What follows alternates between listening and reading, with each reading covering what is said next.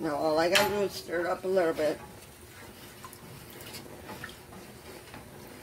And then we'll bring the water to the boil. And I will let you know I'm good at repurposing kitchen gadgets to use for other ways of cooking.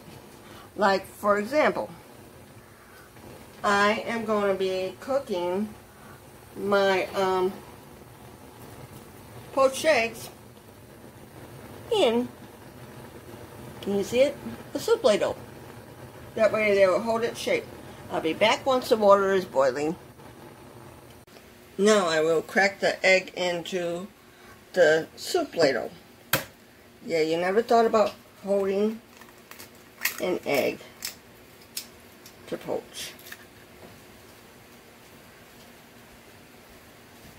But yeah, it looks good for that.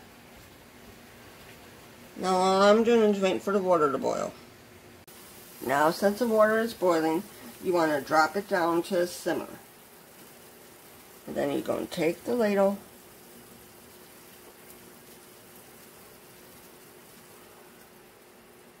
a real low simmer.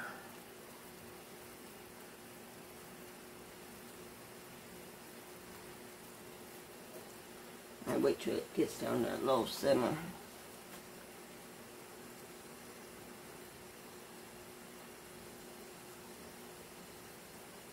Then what we'll do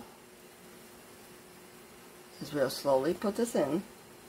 And yes, I'll be timing it 4 minutes and a half. Just gently putting it in. I sprayed the ladle with Pam so it won't stick. So now I'll gently lower it.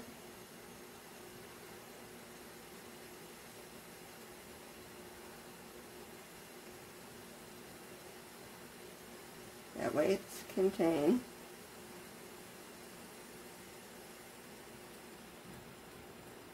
Then we time it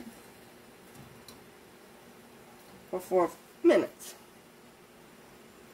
Since I was in about 30 seconds already. I'll be back when it's done. It's still cooking. What I'm going to do is I'm going to grab a knife and lift it up a little bit. Just gently loosen it to make sure that it's loosened so it don't stick. It shouldn't stick. It's perfectly loose because you can see it's almost floating. And I'll be back when it's done. Now it's time for me to take it out of here. See that it's floating. I drain off some of the water, and you can see I'm draining some water off.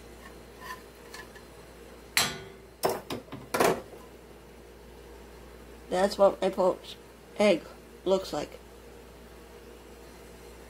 I'll get another angle for you to see. That's what my poached egg looks like. So that's all you got to do for making the poached eggs.